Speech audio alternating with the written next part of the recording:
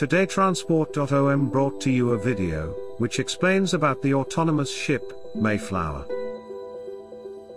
The solar-powered research boat will aim to traverse the Atlantic Ocean in 2021 with no humans on board.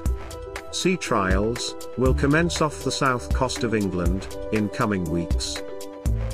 The vessel will push the boundaries of autonomous shipping while gathering scientific data on the ocean. Marine scientists plan to use the data in order to help protect the ocean. IBM claims it can use an onboard hydrophone to identify whales and their pods based on their songs. The ship's operators tell the Mayflower where they want it to go, and then it will figure out how to get there itself.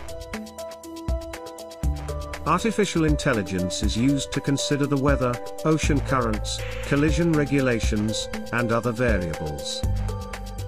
Mayflower can also react to traffic using a combination of radar and cameras. The project is led by marine research organization Plymouth, with IBM as the main technology partner.